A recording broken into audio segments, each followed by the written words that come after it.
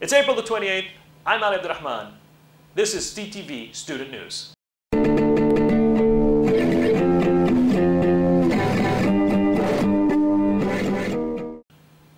With general elections just around the corner, the Bath University Debating Society held a question time style debate with the parliamentary candidates for Bath.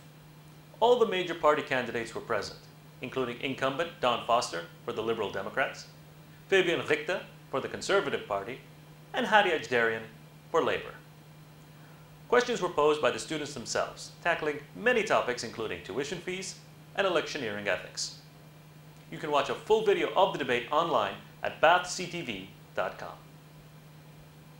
The annual Arts and Media Awards were held in the Claverton Rooms last Monday. Sponsored by Banco Santander, awards and financial incentives were given to outstanding achievement and contribution in the media and the performing arts by university students. For a full list of winners, check out the ICIA website at the University of Bath. The new 4 West building was completed over Easter. In addition to housing the mathematics department, the building includes 3 general teaching areas, the Tiki Cafe, a student support center, and a postgraduate student area. And finally, for fantastic fun, Flirt is free this Friday.